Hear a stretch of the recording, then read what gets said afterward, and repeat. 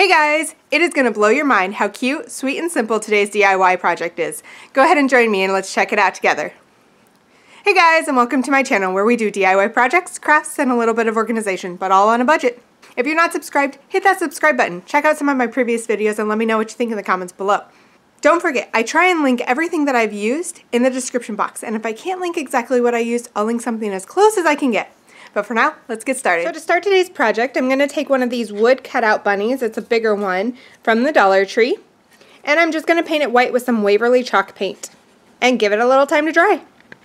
Hindsight's always 20/20, but I think I should have just removed the rope that's holding it up and put a new one on later, because now we're going to have to remove it anyways, and it's going to have white paint on it.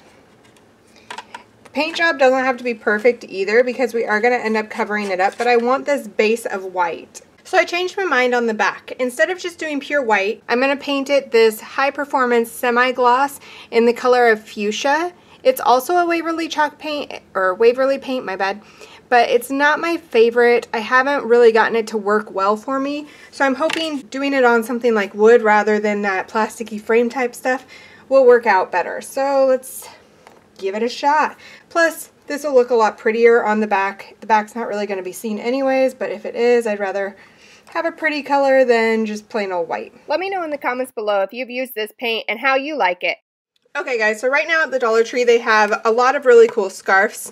This was one of them that I really liked. It has the teal kind of Aztec-y design-ish. And it fades into a white, fades back into teal. It's an infinity scarf. There's this one. It is not an infinity scarf, but it has a lot of different colors on it.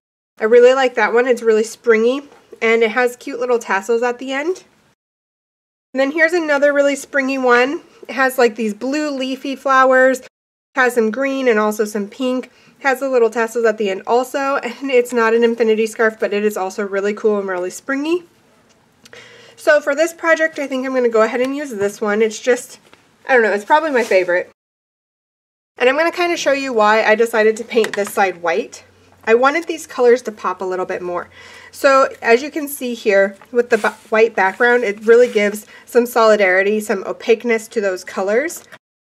If you flip it over, you can kind of see here that it's a thin enough scarf you still see some of the pink through it, and it takes away from some of those other colors. And I did make sure before I bought everything that it is the width of the bunny, which it barely meets, but it does meet that.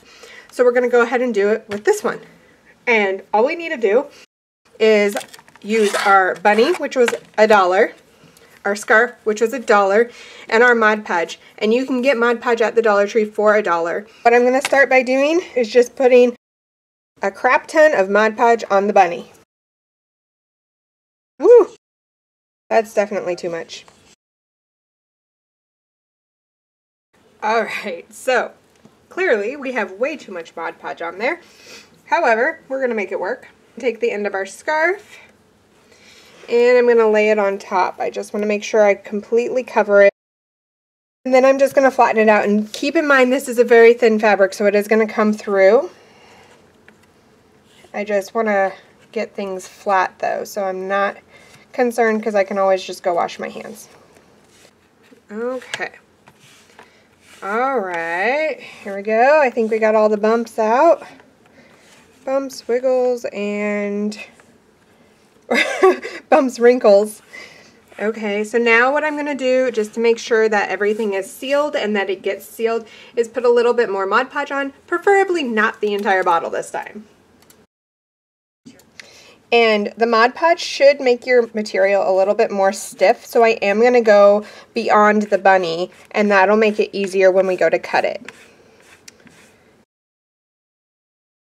Now, remember I have 3 kids, so I don't want all the extra fabric hanging off. I'm just going to go ahead and trim it right down here. I'm going to set this up so it can fully dry. Now that the Mod Podge is dry, I'm just going to use some scissors and cut around the edges. Once I have most everything cut out, I'm going to use a box cutter just to clean it up a little bit.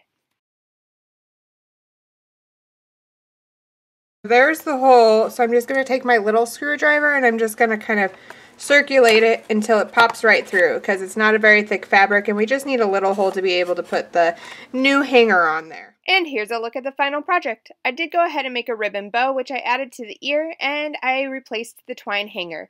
So I hope you guys enjoyed, and I can't wait to do another craft next week. Bye-bye! Hi guys, I just wanted to say hit the subscribe button if you haven't subscribed. Okay, bye.